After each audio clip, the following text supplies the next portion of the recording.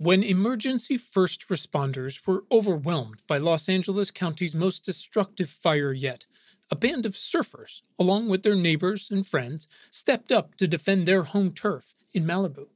Their devotion to home drove them to show up for their community during the fire and for years afterward. And now, a model they call the Community Brigade program could change everything, leading to more lives and more homes saved during the increasing wildfires across not just California, but the world. Join reporter Adriana Cargill from KCRW, NPR's All Things Considered, Crooked Media, and more, as she investigates a wildfire story that is not depressing, but is, in fact, a clear hope for the future. Listen now to Sandcastles, an award-winning podcast about home, how we create it, and why we fight so hard for it. Hi everyone, Quinn here.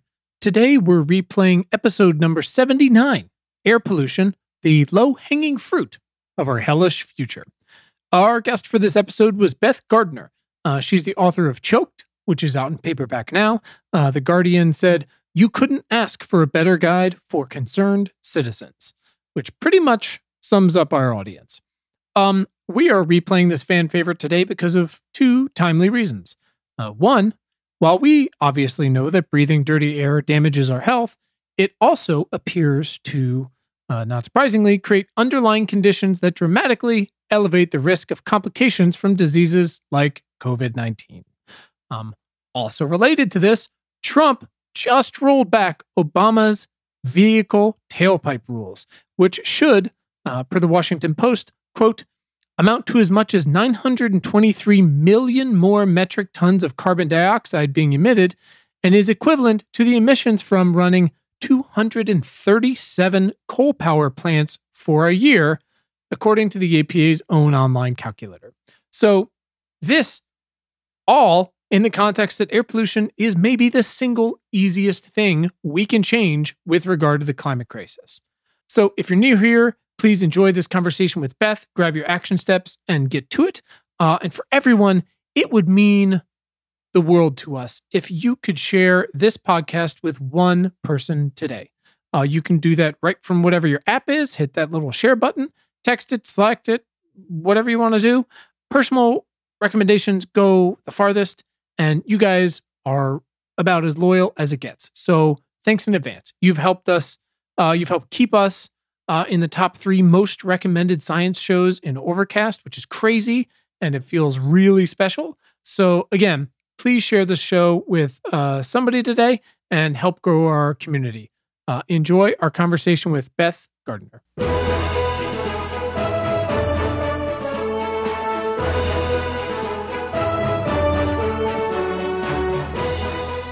Welcome to Important Not Important. My name is Quinn Emmett. And I'm Brian Colbert Kennedy. We're back! We're back! This is the podcast where we try our damn best to bend the arc of goddamn history towards progress. And together we're going to dive into a specific topic or question affecting everyone on the planet right now or in the next 10 years or so. If it can kill us, make the future a hell of a lot cooler for everyone, we are in. You really like the phrase bend the arc lately. Yep. Yeah. Yep. We'll get into that in our Fun guest, Talk. Fantastic. I can't wait. Yep. Our guests are scientists, doctors, engineers, politicians, astronauts, journalists. We had a reverend once, and we work together toward action steps that our listeners can take with their voice, their vote, and their dollar. Today, folks, you and us, we're going to change the world just a little bit. Mm-hmm. This is your friendly reminder. You can send questions, thoughts, ransom notes, and feedback to us on Twitter at ImportantNotImp, or you can email us at funtalk@importantnotimportant.com. You can also join thousands of other smart people and subscribe to our free weekly newsletter at importantnotimportant.com. Our guest today is Beth Gardiner. Mm-hmm. She's a journalist, and her new book, Choked, Life and Breath in the Age of Air Pollution, is out now. Go everywhere. Get it. And today we're going to talk a little bit about why she wrote it, how we got to this place that we are right now, and how we're actually getting out of it. Because we are. Yeah. In a lot of places. Not in all of them, but we are. There's progress to be seen, and as she notes, this is one of those places where you can see change happening. You can see it very quickly. Right. You can feel it. You can breathe it. And we have examples of how to do it and how it's worked and where we still have to go. And that's what's so fucking tantalizing about it. Yeah. is we can do that. There's optimism in the air, which makes nice. all of our That's episodes a great pun. Really nice. Yeah. Anyways, not to give it away, that is our guest today, Beth Gardiner. We're excited to be back. And let's go talk to her. Let's do it. Our guest today is Beth Gardiner, and together we're going to ask, air pollution, really bad or really, really, really bad? Beth, welcome. Hi, great to be with you guys. We are very excited to have you. Very excited. Same here. Good. Beth, if you can get us started by just letting everybody know who you are and what you do. Sure. So I am a journalist, an environmental journalist. I'm American, but I've lived in London for a really long time, almost 19 years. And I just published my first book, which is called Choked: Life and Breath in the Age of Air Pollution. It's a global look at the health dangers of air pollution. It kind of mixes together science and politics and stories of people who are affected and people who are trying to fight for change. And I guess I feel like this is a really important issue that doesn't get enough coverage and attention. And I've tried to write it in a way that's going to be readable and interesting for, general readers, regular people, not just like wonky environmentalists. So that's kind of what I'm about right now. I love it. And congratulations on your book. It's very exciting. Has gotten a really preposterous number and level of positive reviews from both the scientific community, but also the mainstream media, as they say. Folks seem to, and rightfully, find it as both necessary, which it certainly is, but also very well done and executed, and very readable, which is awesome. Cool. Well, that's great to hear. Thank you. I've basically spent the last, 5, 6, 7 months pitching my butt off. Wow. Trying to get coverage for the book and using all of my contacts and sort of ideas from, 12 or something years of freelancing and, 20 something as a journalist. So, it's paid off. I feel like it's gotten some great attention, and I feel like, this is something that people care about and maybe are a little bit, shocked when they read. Actually, I was shocked when I started to learn not only how much, but how many different ways air pollution affects us in terms of health. Yeah, and we're going to get into that. And I think we discussed a little bit up front, and part of the reason I feel like we get it, besides, again, just being in this business is, again, besides your professional interest and association with it, you live in a place, and we live in a place that's affected by it every single day. They're not Delhi or Beijing, but they're not far off in a lot of ways, in a lot of moments. And LA, in a lot of ways, has been worse in the past and is still not great. And I don't think a lot of people realize that. So it's pretty necessary to talk about. Yeah, definitely. And I really did come to this story through my own, personal experience of air pollution, not fortunately in the sense of having had any, health problems in myself or in my family related to it, but just living in a place where every day I walk out on the street and you can really smell the fumes. London and Europe more widely, because the air pollution problem here is really about diesel. And diesel is just a really, really thick, heavy, sort of just gross, gives this thickness to the air that you can smell and feel in a way that's always bothered me. You're right, definitely, to say that in the developed world, in wealthy countries like the US, Western Europe, our air pollution is nothing compared to what you see if you go to developing countries, particularly in Asia. India really now is sort of the global ground zero for air pollution. Sure. So we are way, way, way better off than that.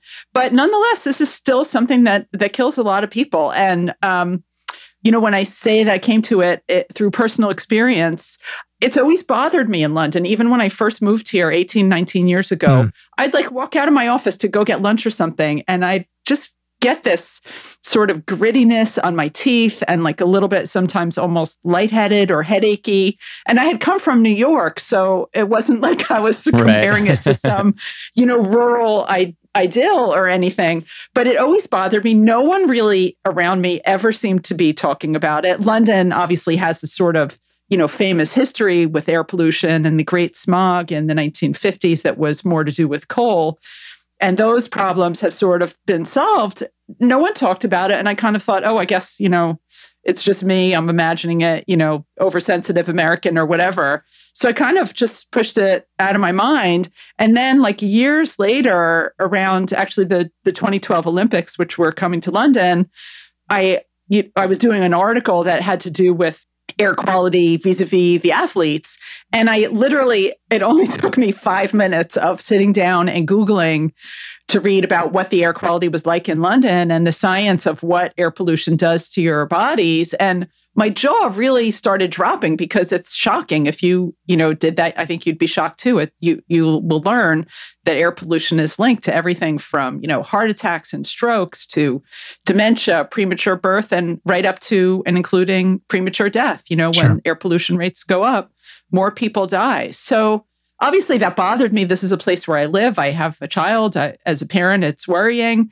But also as a journalist, it struck me as a big story, and something that wasn't really being sufficiently told, because why was this something that, the numbers are like, the latest study in London is that 9,000 Londoners every year die early from air pollution. Sure. Globally. Sure.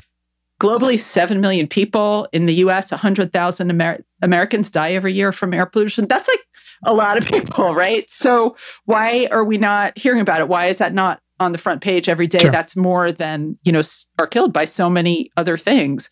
So Yeah. I felt like there's a story here, and I kind of started following it. I love it. Yeah. And again, we'll get into it, but I mean, America, of course, which is completely broken. There were apparently 6 vaping deaths in the past year, which, to be clear, 6 people, that's terrible.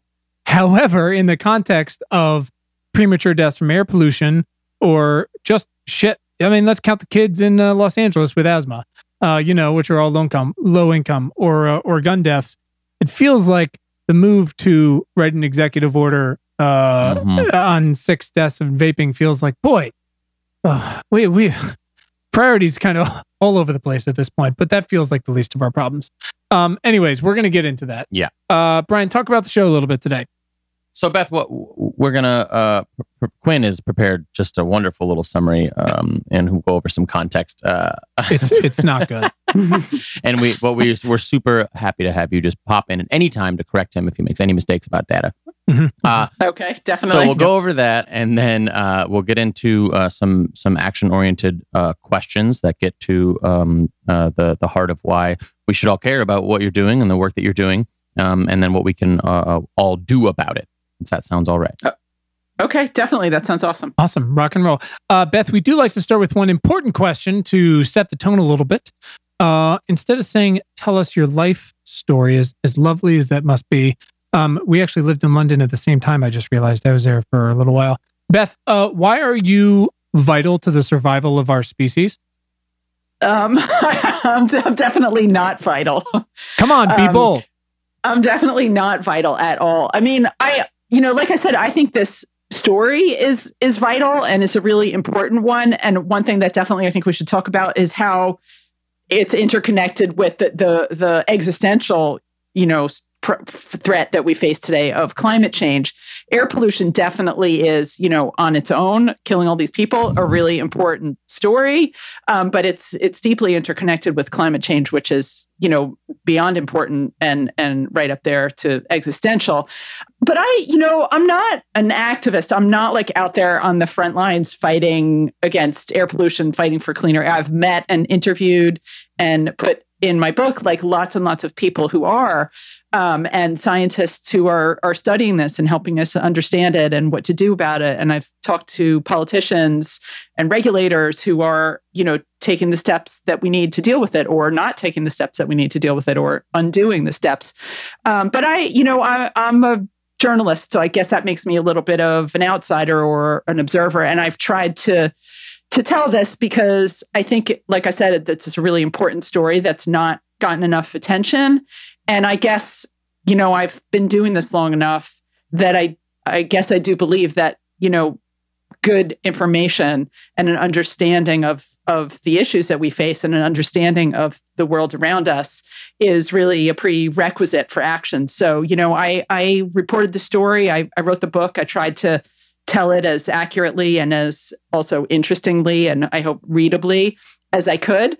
And then, I guess I put it out there, and it's up to people what they want to do with it. But at least I've helped them, I think, to understand it. So I don't know. Yeah, I'm a journalist. I'm not out in the trenches, sure. But I guess, talking to the people who are. Sure. But that's, that is what's so wonderful and necessary and rightfully limited about journalism, right? You're not picking sides inherently. You are doing your best to uncover, to discover a little bit like you did when you were looking at, the 2012 air around the Olympians. Yeah. And then to uncover that more and to really build a dossier of information so that it then can be explained to people so that they can do what they need to do with it, if there is anything to do with it. Yeah, definitely. And, there's all this kind of discussion and debate, I think, nowadays about, what is the role of the journalist and,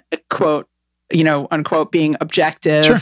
And what does that really mean? And, obviously no one's objective. We're all human. Sure. And I think there's really important decisions that get made in journalism of, what do we cover and what do we talk about and what's worth reporting on and what's worth our attention. Mm-hmm. And I totally take my hat off to all the journalists who are covering politics, in both of my countries on both sides of the Atlantic, and all the, breaking news that's just like totally bananas every day. Sure. I mean, all of that is so important.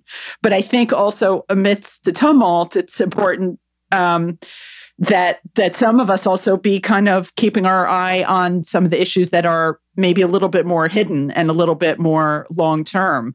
Climate change, obviously, none of what we're screaming and yelling about today is going to matter in the long run of, right. decades and centuries and millennia if the world becomes uninhabitable. And similarly, if we don't have clean air to breathe, that's killing people just as much as any other, terrible thing Sure. in the news is. Yeah. And so I've tried to sort of shine my lens, I guess, in a place that I don't think is getting enough attention. I mean, totally agree. It's the entire reason we exist, which is like I worked for the Financial Times when I was in London. Like I am a product of and love journalism, and again, like you, I both tip my hat and feel horribly sympathetic for the people that are covering the breaking news that is every day. Yeah, because it is relentless. There is no downtime, certainly on either side of the pond right now. I mean, I can't imagine what it looks like from the outside looking at these two countries on a day-to-day basis. But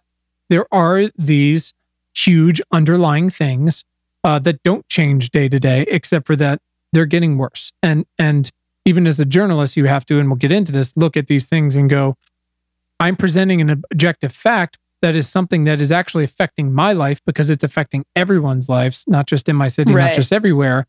So I am giving you the clearest case possible of what's happening, not necessarily what we should do, but also know that, it's why we got into this, because these are the things that are affecting everybody. And we talk about from whether it's antibiotic stuff here or we talk about climate, it's these things are inescapable.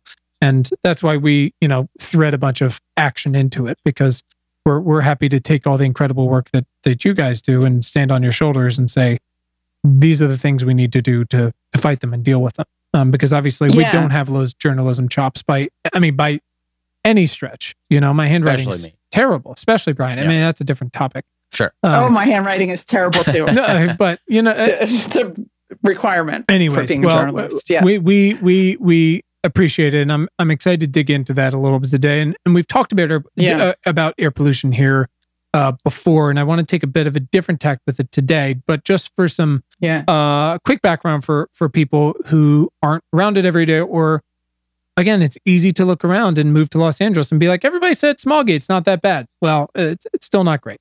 What's air pollution, right? It's pollutants in the air. And just so you know, Beth, basically what I try to do with this section is really for our users who are all texting and driving, just not dumb it down, but get everybody on the same page so that they can understand the conversation we're about to have.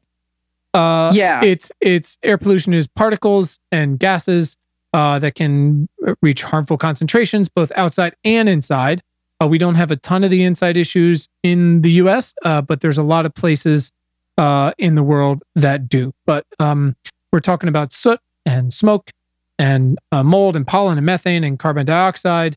In the US, we measure them with something called the Air Quality Index, or the AQI. I'm not sure what you guys call it over there. I assume there's some similar measure. But what does it measure?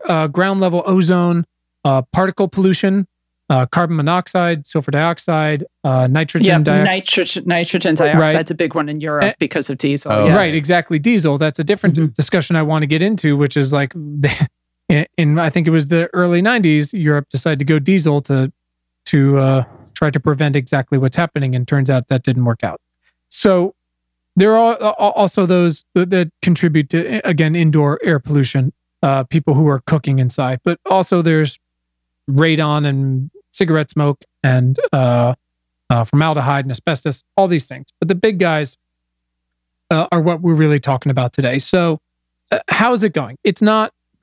Go ahead, but please interrupt whenever. Yeah, right. So you tossed out a lot of the names of all the different pollutants, and that's great, and it's important to know what they are, or I don't know, maybe it's not important. But I mean, you can, I think, in a way, sort of step back and forget about, micrograms per cubic meter and all this other kind of, technical language that I really tried to stay away from in the book, because I feel like it totally turns people off, understandably. And it really comes down to mostly burning of fossil fuels. Right. And what I think, and the way that I framed it in the book, and the thing that really connects this issue to climate change, is that I think we have built our modern world, on a foundation of fossil fuels. Mm-hmm. Fossil fuels drove the Industrial Revolution, right? They get us around wherever we need to go every day. There's, gas power plants that are, keeping our computers charged, and that's what has delivered prosperity and built the modern world, really. But it's a dirty foundation to have built on, and it's an unhealthy foundation to have built on. And I think most of us, sort of in the reality-based world, get now that fossil fuels are what's driving climate change. But what I really learned in writing and reporting this book is that they also are the very same thing that is making us sick and literally killing people right now. But I just want to go back to one thing and correct actually something that you said earlier. Destroy it. which is that it's getting worse. It's actually not getting worse, it's getting better, mostly. Obviously it depends where you are, but if you're talking about Europe and the US, right. The US has been sliding backwards now the last year or couple of years.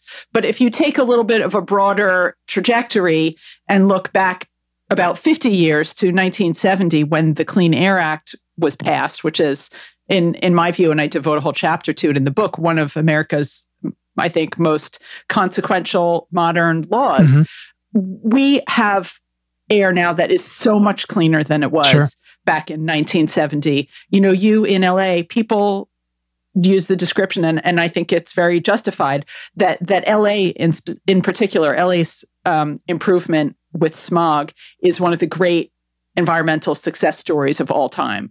I think that's true. And you could actually apply that, description to the US as a whole. We are actually sort of a story of, I don't want to say success because it's an unfinished story, but a story of real progress. Literally, the Clean Air Act, studies have shown, has saved millions of American lives and trillions of dollars in the past 50 years. And it's now become a model that other countries around the world are looking to. Places like China that are struggling with their own air quality problems are looking to the US. They're looking to California in particular and saying, how did that happen? What do we need to do? What can we learn from that? So, this is obviously we're living in times of all this tumult and fear and anxiety and a sense, I think, that everything's going the wrong direction and we're sort of powerless to fix it. But actually, I think if you just look back, a few short decades, you actually see, a really imperfect but functioning American system of government. The Clean Air Act was passed on a bipartisan basis. It actually passed the Senate unanimously, 1 no vote in the House of Representatives. Which is crazy today. Right. I mean, you couldn't imagine the most innocuous right. post office What do we want to renaming. have for lunch today? Right. Right. But, this was actually a law that gave far-reaching new powers to the federal government. I mean, it's unimaginable. Republicans, were on board with it. President Nixon signed it. He didn't really like it, but he could see where the political wind was blowing, and he followed that. So, you could say like how far we've fallen, but you could also say like it is not out of reach to be able to do something like that again. We've made steady progress over the years, slow, kind of incremental, accomplished through incredibly boring things like, regulation on fuel quality and like those like sort of cap type things that go over, when you put the gas in your car, there's this thing now that like keeps the fumes from floating out. Sure. That used to be, right? That's so boring, but that used to really contribute to smog, those fumes. Cars now, American cars are 99% cleaner than they were in 1970. It's incredible. Because of effective regulation by the federal government and also by the state of California, which has been a really important player in this story. So I think, that sort of there's some optimism to be found in there because it's not impossible. And the other thing about air pollution is that we know that when even incremental improvement, even these little steps forward actually really literally save people's lives. They translate directly into better health, even if you can make the air, 5%, 10%, 20% cleaner. You see these lines on the graphs that the death rates come down and heart attacks come down. And, what more could you want in terms of like direct impact of policy change? No, and it's something, sorry, I was just going to say, it's certainly, and that's what I want to dig into today is sort of the decisions that have been made. And that's what I love about your book is you focus so much not on just like, these people are dead and this is better and this is better. It's like, these are the people behind and the decisions behind what made it not breathable and what has made it better. And I think that is important because, and again, I clearly shockingly didn't use enough nuance when I talked about how things are going. But they have been going so much better in so many places. Yeah. No, but it's easy to feel that way. Sure. Though, Well, right? Look, it's like, part of it is, for example, the internet. Are more earthquakes happening? We're not really sure, but we can find out about an earthquake in Indonesia in 10 seconds now where we didn't know it happened. Period, 25 years ago, or we'd read about it in a book. So that's different. But also, like you said, places like London are looking up and going, oh, wait a minute, we've got a serious problem on our hands and it's because of this. And this is what we're going to do. And this is how we can learn from it. And places like, we talked about India and we've talked about India a lot here, the issues that they're dealing with, some of which are just incredible. But, again, just to clarify for folks, and we talked about a little bit before, bad outdoor air caused an estimated about 4 million premature deaths in 2016, from what I could find, according to the World Health Organization. Does that sound about right?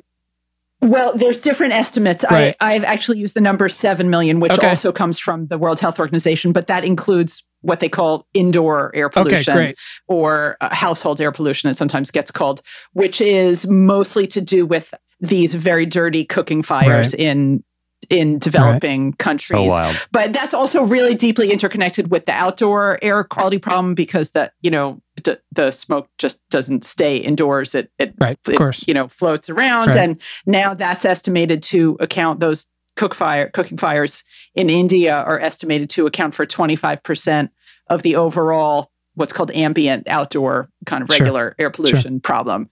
So that's why I use the 7 million, which is also from the World Health Organization. But, 4 million, 7 million, it's a lot of people. It's a lot of people. That's sort of what those numbers tell you. And I know, and one of the other things I saw, and again, please just keep correcting me because it's fantastic. It's Brian's favorite thing, is that about 90% of those are in the low and middle income countries. Does that sound about right? I don't know the number off the top of my head, but definitely it's true. Yeah. Right. So, we do have serious problems here in London where I am, in LA where you are, all across the US, across Europe. But, it's nothing compared to, I went to India. It's horrendous. Yeah. China too. China's improving now India is not improving. Sure. But still, it's, unbelievable. Like you literally can't see buildings that are, 100 yards away from you or something. And the human toll of that is horrendous. But just to get back to the thing about, is it getting better? Is it getting worse in the US? So it's getting better for sure, over the long term. But you're also not wrong, even though I did correct you. Sorry, Brian. You're also not wrong to disappoint. You're also not wrong to say that, it's getting worse, because the last couple of years have shown that. And for sure, what we know when you look at Washington now is that there's these really, really aggressive regulatory rollbacks going on. There's a new one today to do with water rules under Obama that the Trump administration is now finalizing a repeal of. Excellent. So that's a separate issue, but it speaks to the same thing. And that's really consequential. I think the deterioration in air quality that's been shown in the last couple of years, the American Lung Association does this annual report, and they have started to see things getting worse again.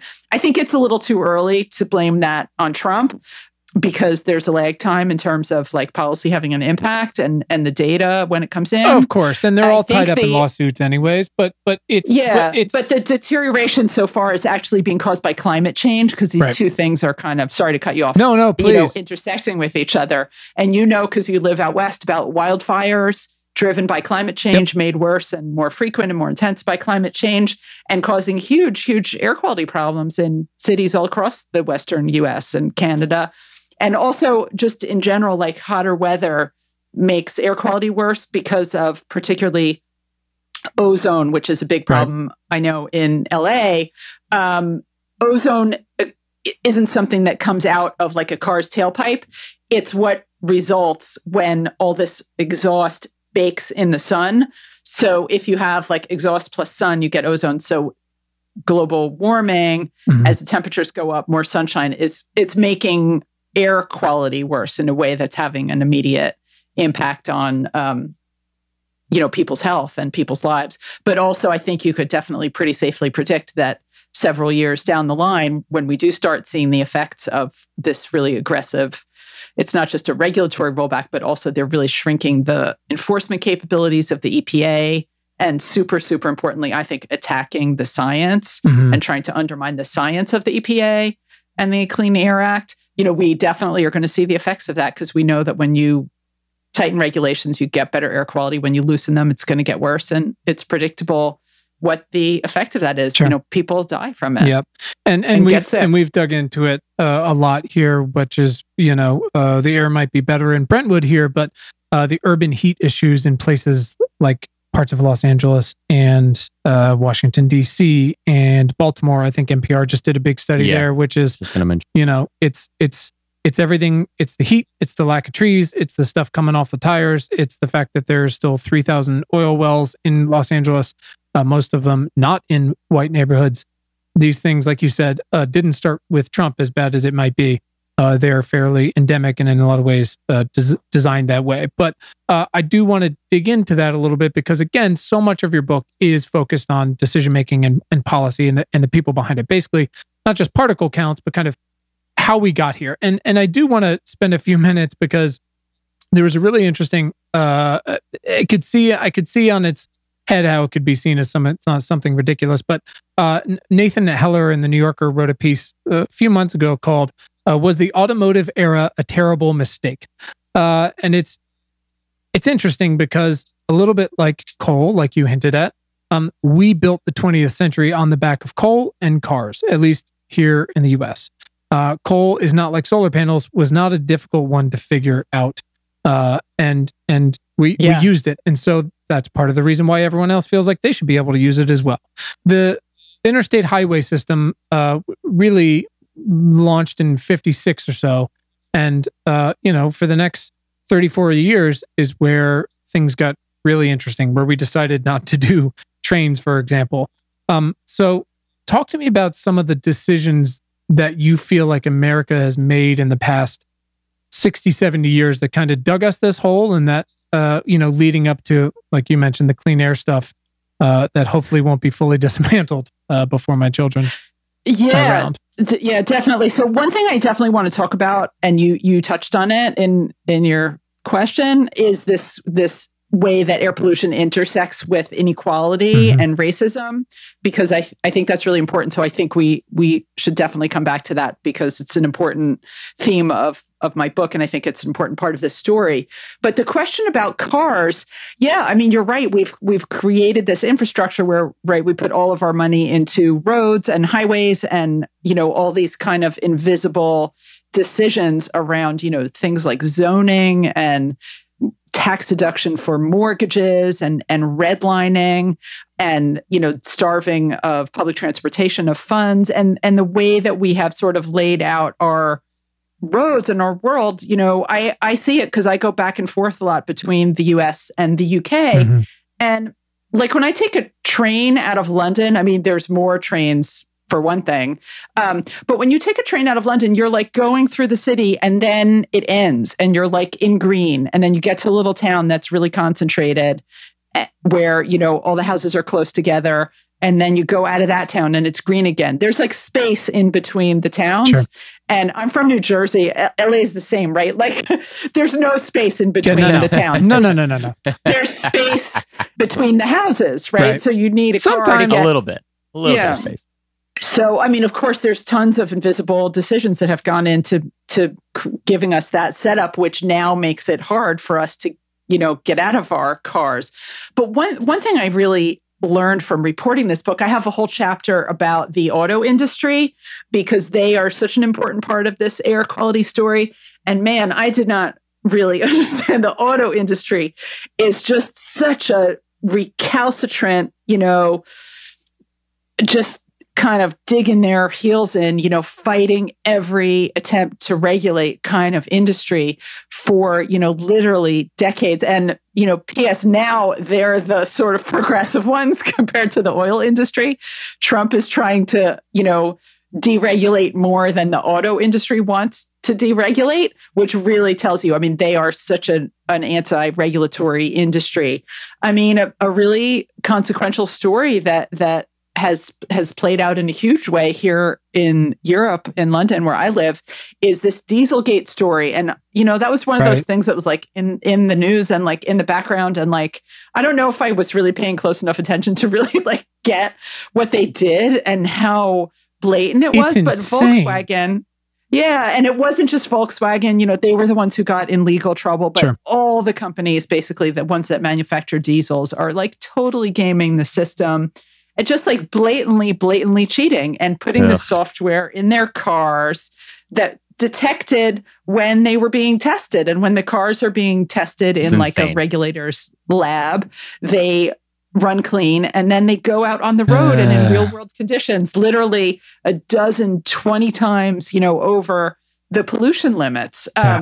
So, that is just, I think, a great example of, the tenor of this industry and how hostile they've been towards regulation. Certainly back in the early 70s and then in 1990 when the Clean Air Act was getting amended again, they just pushed so hard against any effort to regulate, and then they're also selling people on these huge SUVs and pickups, and pushing the market really hard in that direction, which obviously is really damaging from a climate perspective. But having said that, when they have been forced to do it by regulation and regulation with teeth that's been, properly enforced, they have actually been able to innovate and make cars, so much cleaner than they used to be. They finally were forced in the 70s to take lead out of gasoline. That was like that's huge a real win for public health. Totally. And, now obviously the question is around electric cars. And interestingly, VW is one of the ones who's really pushing hard on that. Yeah. I think because they realize their, reputation has been so badly damaged and they want to try to turn it around. But, okay, whatever the cause, that's a good thing. And that's a company that knows how to like mass produce, right? Sure. And so you might get a cheaper electric VW than versus Tesla or something. Yeah, and that's what's going to move the needles, right? It's as amazing as like, I mean, we can do 12 podcasts on how complicated Tesla is. And Elon Musk, like my overarching feeling is I'm thankful for them dragging us into this future, even if like the actual raw number is still pretty small, because figuring out car manufacturing, it turns out, is incredibly complicated and hard to do on the mass level. But like you said, whatever the reason VW is doing it, whether it's the enormous penalties they got, which were fair, or because of pure shame, or because of their stockholder price, they have basically said, and I think the CEO had a quote the other day, which is, we're going on an electric offensive, which is, if someone like VW or GM or whoever starts, the Ford with trucks can turn it around, their manufacturing capacity blows anything else out of the water. And that's where we see massive, massive change. Now, I think actually the huge player in this industry is China, because China, for all of their own reasons, largely to do with their own air quality problems, but also because they want to dominate this industry as the main manufacturer, they are throwing an absolute ton of money now into electric vehicles. They want to, be the world in the same way that China dominates the manufacture of solar panels now, and they brought the price of solar panels down by like 90% in, I don't know, 6 or 8 years. Crazy. Yeah, now they're throwing themselves into electric cars, and I think that we might prefer that American companies do better in that industry or move faster there. But whatever happens, I think it's pretty clear that China obviously has these huge economies of scale. And what happens there is going to have consequences elsewhere, in terms of good consequences in terms of driving down the prices and probably moving forward the technology, a lot faster than we would be without them, in terms of the batteries and the range and stuff like that. And a lot of that comes down to, two different political systems, which is like, we can't get our shit together, do anything. And, much less decide if we're going to regulate things or tear it apart or incentivize or have these, carbon marketplaces or whatever, where China, for better or worse, which is very complicated, can, as they did with plastic bags, can say like, you have to do this. And what that stick can move things. And it's also necessary because they had to seed clouds to get rid of, pollution for the Olympics. Like, it's not great. Well, you do hear people say in the West, half jokingly, like you just did, like, oh, at least in a, sort of authoritarian system, you can actually get things done. And he was like, well, not so much. I mean, yes, now China's government is actually moving on air pollution for a whole bunch of, I think, pretty complicated reasons that I try to like delve into. But, it follows decades and decades of not moving.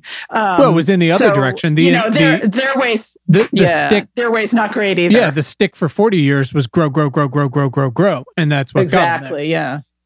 They obviously now they've hit a point where they have to do something, not just air quality, but water quality and soil. They're just like drowning in their own toxins, so they're starting to wrestle with that. Switching from cars for a second here, because not everybody, made the same mistakes we did. China has so many more people than we do, but far fewer cars per capita. And, of course, the big issue there has been burning coal. And there's a super interesting graphic that we've included before that shows how the U.S. has, created, basically all of the emissions until about 3 seconds ago, when China leaped ahead of everyone. We burned a shit ton of coal, and then everyone else did. And the argument, which we mentioned before, is like, as to why they feel like they should be able to, they are compelling. And, that's a policy decision. Yes, it's like playing catch up. Where are we there post Paris in China and India? Well, I think what's happening, especially in China, is really interesting, because you're seeing the ways that air pollution and climate change interact. So, the numbers are hard to read, and China is very like 2 steps forward, 1 step back, or 2 steps back, 1 step forward in terms of what they're doing on coal, because China now consumes half the world's coal. So that their, usage has huge consequences for the future of the climate. Yeah. And I think, what we've started to see over the last few years is they are trying to plateau it and bring it down. It's not always succeeding, but roughly speaking, their coal use has started to go down. They've imposed coal caps on certain regions of the country. And, what I sort of saw when I went there and I talked to a lot of people, it's very hard to know what's happening inside the sort of decision-making apparatus of the Chinese government because it's a total black box. Yeah. So you hear a lot of kind of speculating, but there was a huge upswelling of anger about air pollution in sort of like 2013, 2014. The air there has been terrible for decades. But it wasn't really talked about. It would be like on the news, they would say like, oh, it's bad weather today or it's foggy today. Even like people who were sort of educated and tuned in didn't even really understand the air pollution problem that they had and the human consequences of it. But around 2013, 2014, there started to be this really big social media uprising around air pollution. And people, particularly like the urban middle classes, more educated people, were starting to understand how bad it was and what, getting worried about, what is this doing to me? What is this doing to my kids? And they really started to get angry about it. And that was starting to come out in social media and some sort of like scattered street protests.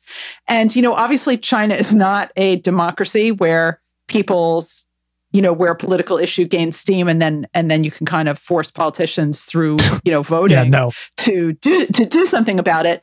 But there are ways in which politicians there and the leadership does react to the public. And what a lot of smart people there told me was like the Chinese government, their biggest priority is stability. Like they need to keep things stable. Right. That's what economic growth is about. That's how they keep their hold on power. So anything that sort of threatens instability or threatens like people getting unified around a particular issue is like really, really scary to them. And I think that that's what happened with air pollution. They sensed and they saw on social media, particularly, that people were really getting angry about this. And it sort of threatened to snowball even into something that could damage their legitimacy and their ability to hold on to power. So I think there was a decision to try to, quash that, not so much by putting it down, but by actually doing something about the problem.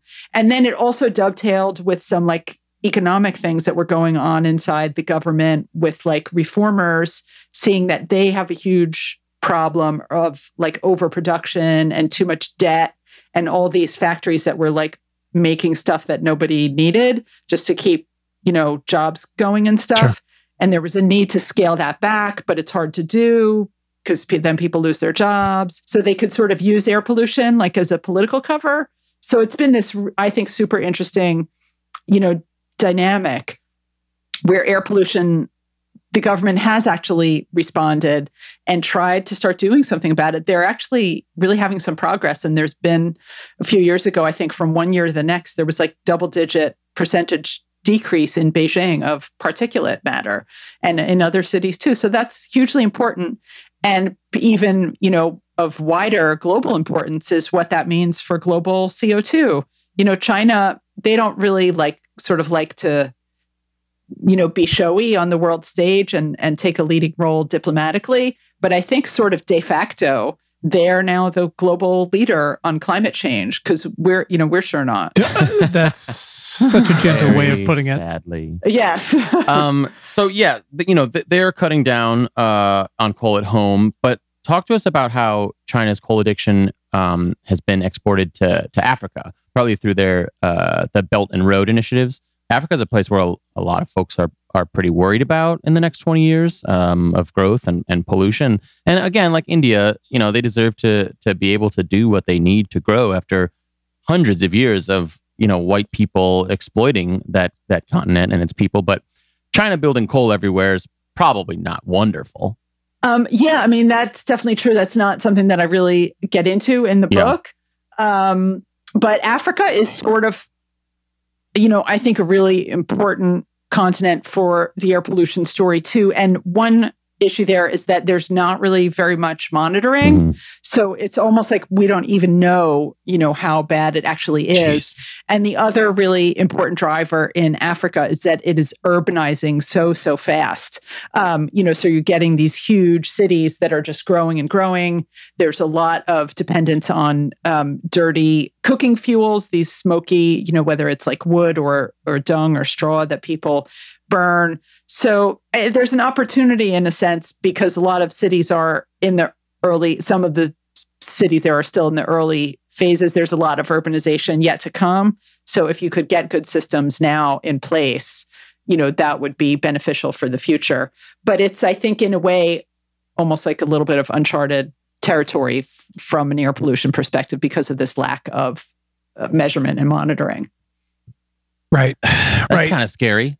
And I know it's even more complicated, and I might have to do a whole show about this because, not only they're building a bunch of coal plants, but in some ways they're saying, okay, we'll finance it, but then you have to pay it. And then some of these countries or cities can't pay back the loans. And then it's very complicated, but, you hope with like some of the clean energy deals that India is managing to sign and some of the prices they're seeing for these things, you hope that there's some sort of straw that breaks the back or some opportunity that makes them turn away from coal to something else. Because again, it's super cheap. It's easy to burn. It's understandable. That's why we were able to do what we do. Yeah, I was just going to say one thing that I wanted to come back to, because we're talking about sort of inequality between countries, and that's really important. And it plays into the air pollution. It's developing countries that are suffering much more with air pollution.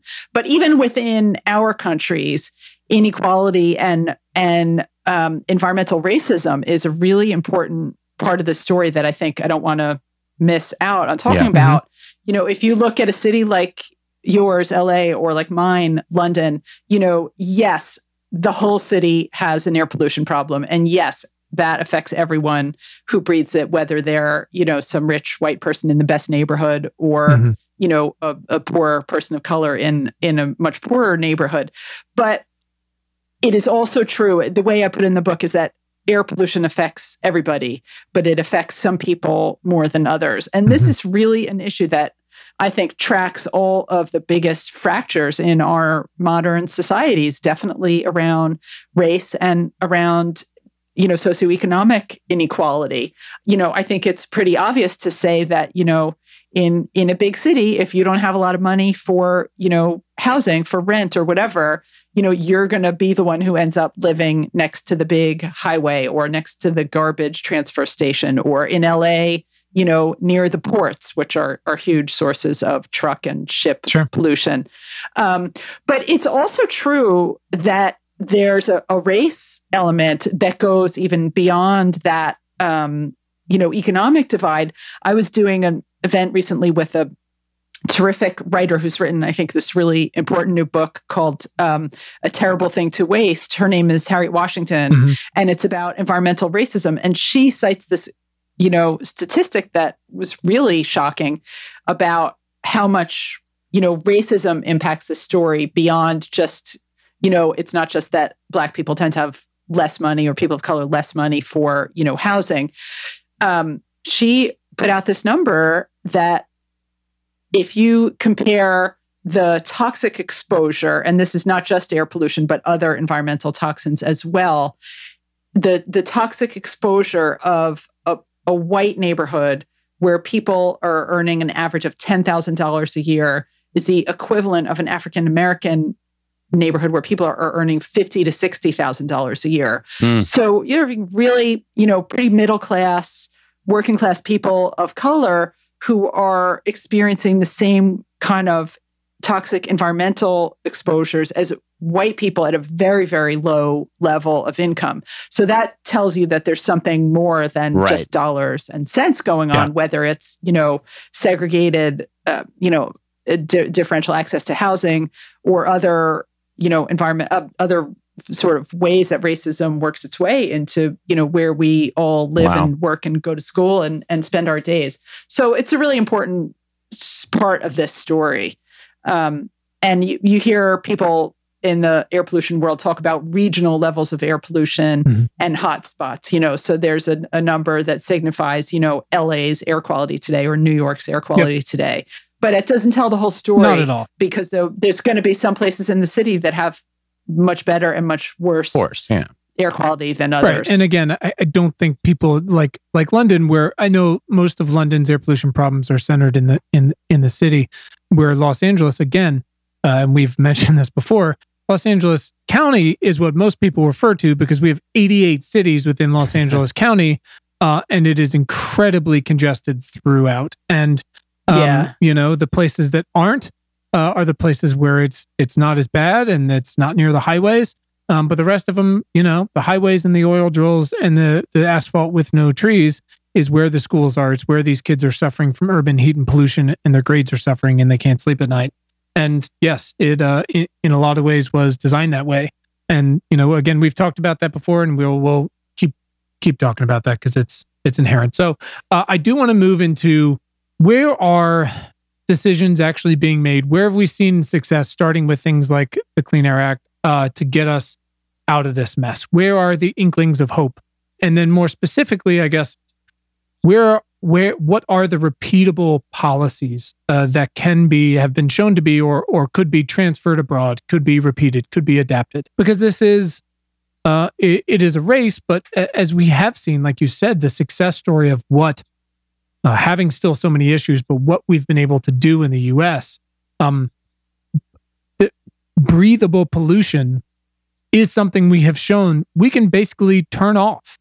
It's not like the heat that is accumulated that we're running 30 years behind and the ice is going to melt, to an extent, no matter what we do at this point. We can make a city more breathable very quickly.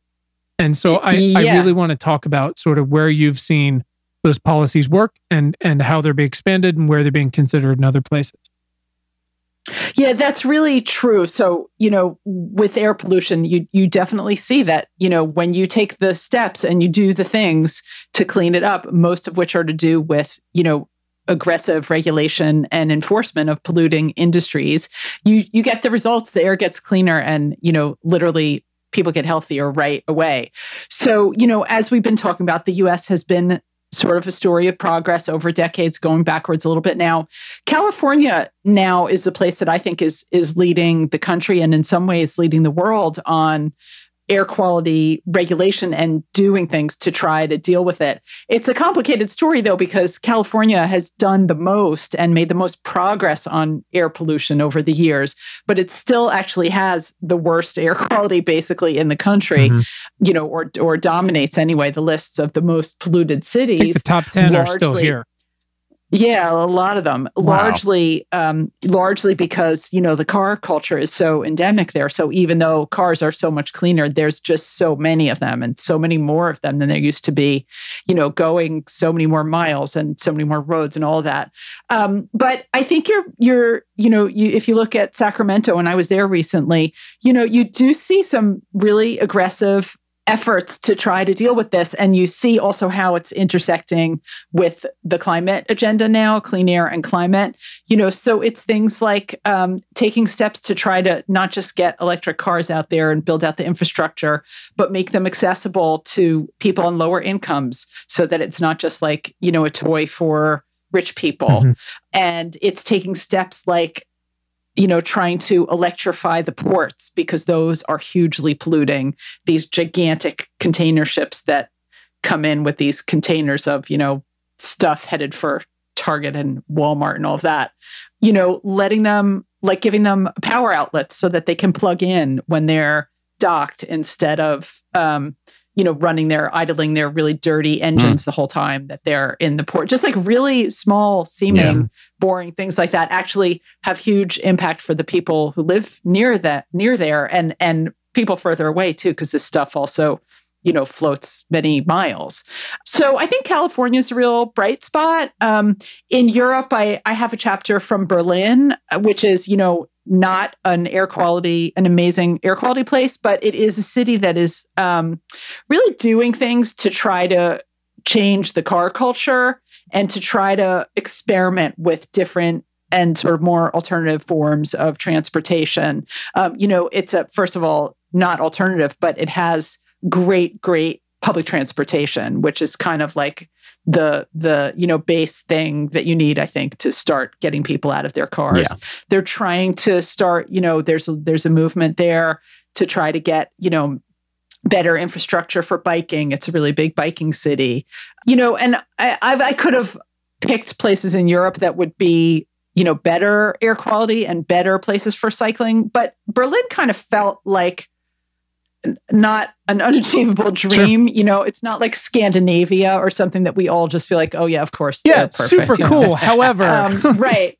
not applicable. Right. Berlin, Berlin is like a major capital of the continent's economic engine. Right, but they've also it's not like right. Berlin's had their shit together for 70 years. I mean, it was split in half until 30 years ago. Yeah. It's the point is like they've had to dig themselves out of quite of a hole as well. Yeah. Interestingly, actually, that history is part of why there's much lower car ownership there than there is in other big German cities like Frankfurt and Bonn, because Berlin, like back during the Cold War, obviously, if you were in East Berlin, you didn't really have that much money and you probably couldn't afford a car. But if you lived in West Berlin, where people were wealthier, there was really nowhere to go because you were like this little island in the middle of East Germany. They had to get a visa to like leave the city. So there was a pretty low rate of car ownership there. And because of all this huge investment in public transportation, as they sort of tried to like knit their subway system and stuff back together post reunification, surprisingly, the car ownership rates, I mean, it's gone up since 1989, but it has not gone up by as much as you might have thought. So it's much lower than, it is in other cities. And it's sort of a city with it's got like a lot of, young, creative industries. It's government. It's a lot of expats. So there's a lot of things that sort of make it less likely to be really car focused than, a big financial center like Frankfurt or something where people are wealthier. Right. Berlin, there was one Berlin mayor a while ago who tried to get the city to have the slogan, poor but sexy.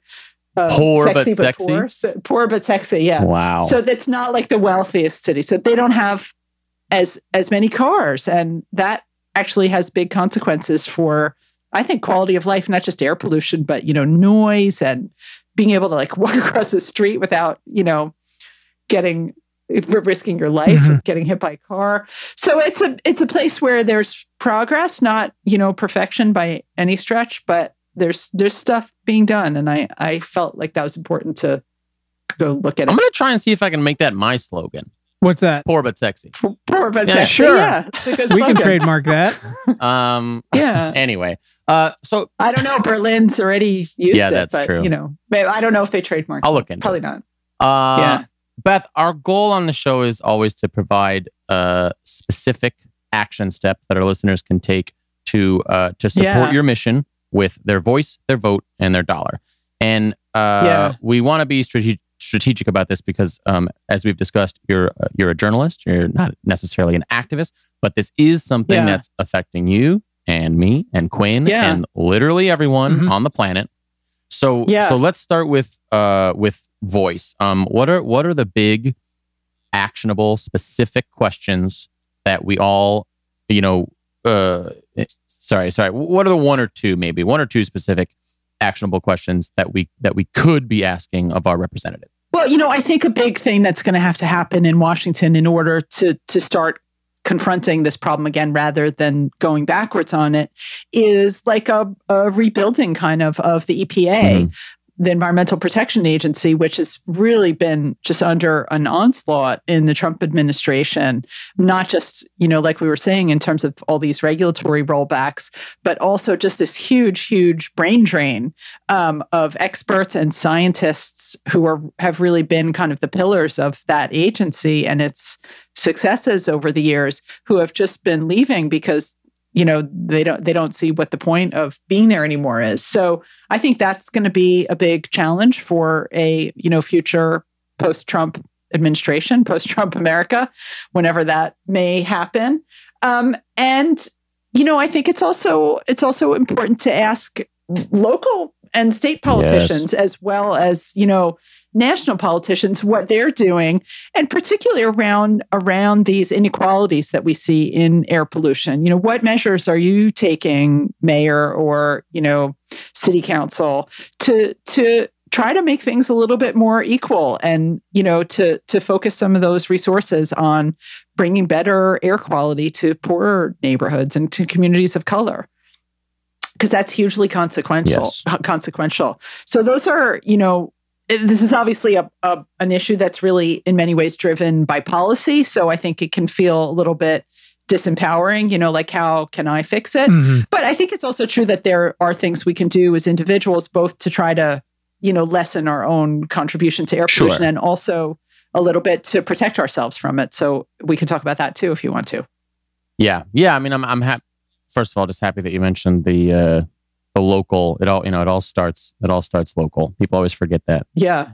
Yeah. No, that's excellent. And then I guess for now we'll skip vote because we're trying to keep it objective here. But let's talk about where our listeners can put their money. Maybe something that's journalism focused. Yeah, are there things out there, folks out there, where to put their money? Yeah, I mean, again, usually it's like send it to this, fund this, do this. But I wonder if there's something. Yeah, buy my book. Yeah, right. Can I say? Buy fuck yeah, book? we can say buy your book, of course. Like, so why don't you give us all the details on the book, and if there's anything else out there that you think is really cool? Yeah, the book is Choked: Life and Breath in the Age of Air Pollution from the University of Chicago Press, but not too academic-y.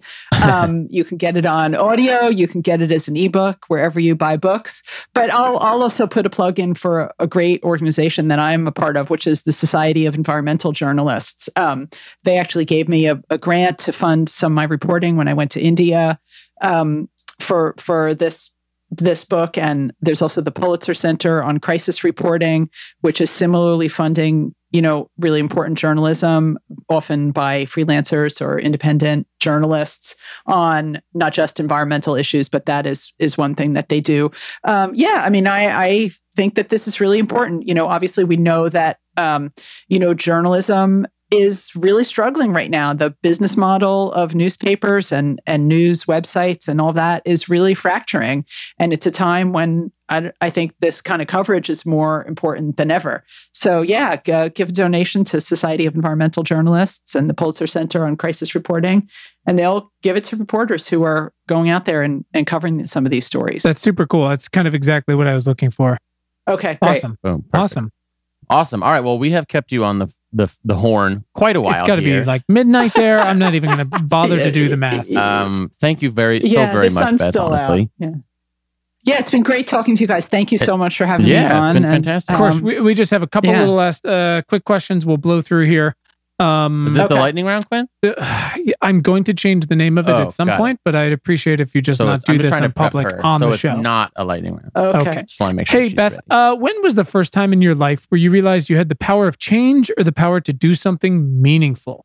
When I first became a journalist, when I joined the Associated Press back in 1990-something. And I saw my first story out on the wire. What was your first story? My first story. I was like the newsroom assistant, and my job was really to sort the faxes, and because it was the 90s, and answer the phones. Are those? But I was given a press release that was something to do with, I think, port statistics, and I was told to make it into a story of something to do with imports at the New York port. So I did that. I don't think it had a byline on it. Some AP stories don't, and it was really short. But I wrote it, and they put it out on the wire, and it was like, wow, there it is. That was not very glamorous. That's so something. Cool. That's so exciting. Yeah, but I still remember it. That was more than 20 years ago. So time flies. Awesome. Hey, so Beth, who is someone in your life that has positively impacted your work in the past 6 months? We're all about gratitude here. Yeah, I've met and connected with someone really amazing in London. Back in January, that's more than 6 months ago, I wrote a story about her, and I've gotten to know her a little bit since then. Her name is Rosamund Adu Kissy-Deborah, and she is really probably the most important air pollution activist in London right now. Okay. She's a mom who lost her daughter. Her 9-year-old died in 2013. I remember them saying it was the first. Was that the first one? It was big news, wasn't it, when she died? Because they said it was definitely because of air pollution.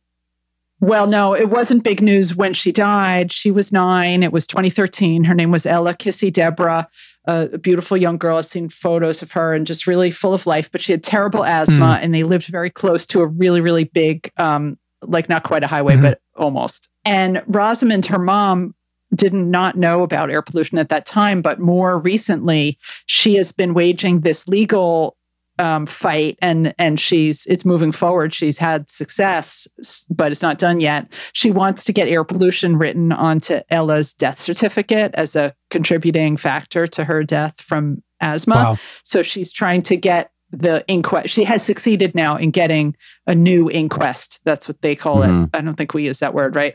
Investigation into the death of Ella to get air pollution written in. And I actually wrote an op-ed for the New York Times about this because I think the case is so important to have it written in black and white.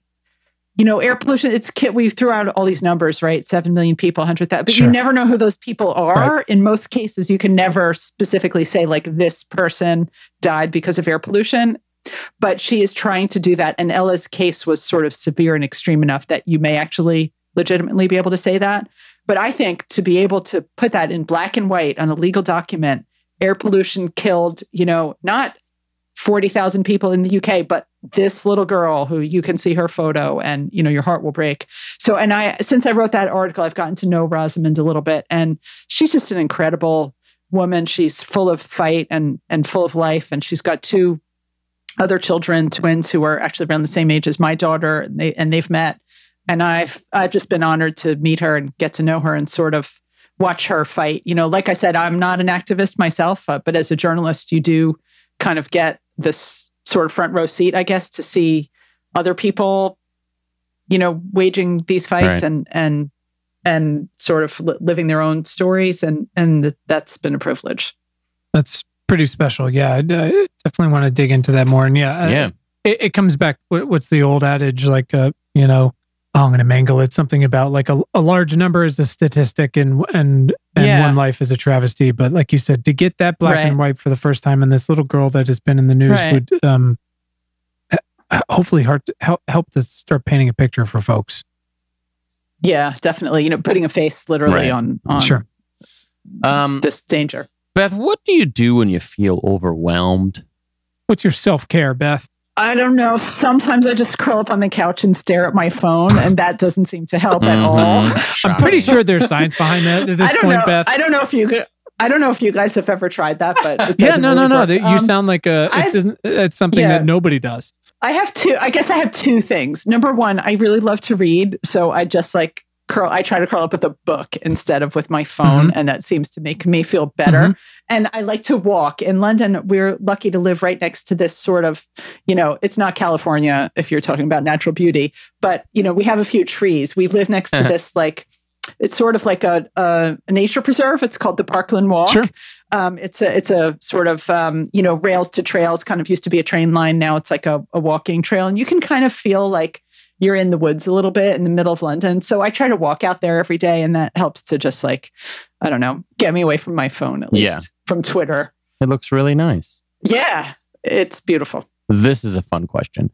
If you could Amazon Prime can you Amazon Prime something from London to America? It's kind of theoretical. And Beth, you can also feel free to not. Well, you know, Amazon is bad for authors. I don't know if you know about that. If you could personally mail, let me just amend the question. If you could send a carrier pigeon. If you could personally from your house to the White House, send a book to Donald Trump, what book would it be? You can also feel free to not answer it, to remain objective. Some of them are impactful, some are more fun. We've got coloring books to the Constitution. We can also cut it out if you'd feel free, if you're not interested. But it's fun. Well, I don't know if I would send him my own book. That seems a little bit. We've definitely gotten that answer a lot. I send him? I would send him Field Notes from a Catastrophe by Elizabeth Colbert, who I think is she's my journalistic heroine, and that was such an important book on climate change. Awesome. Very good. Easy. Done. Yeah. Beth, this has been fantastic. Thank you so much for making the time to do this, for all of your work and the travel and the efforts that went into it, and for dialing it back to this is why these things have happened and this is what we're doing to get out of it in places and where it's working and where it's not, because that, I think, really does help inform change, because it does show blueprints of we learn more from the mistakes we make than from our successes, seemingly always. Yeah. So we appreciate that, and for your coming on the show. Thank you so much. Great. Well, thank you guys for all the really smart questions and for the great conversation. It's really been fun talking to you. It's all because of coffee, but thank you so much. Ditto. Same here. All right, Beth. Same here. We'll talk to you soon, okay? Thanks so much. Okay, thank all right. you. Bye-bye. Bye. Ciao.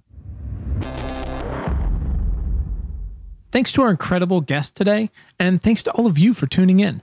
We hope this episode has made your commute or awesome workout or dishwashing or fucking dog walking late at night that much more pleasant. As a reminder, please subscribe to our free email newsletter at importantnotimportant.com. It is all the news most vital to our survival as a species.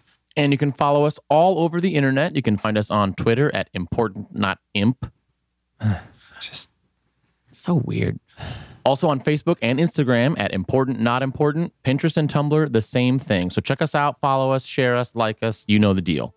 And please subscribe to our show wherever you listen to things like this. And if you're really fucking awesome, rate us on Apple Podcasts. Keep the lights on. Thanks. Please.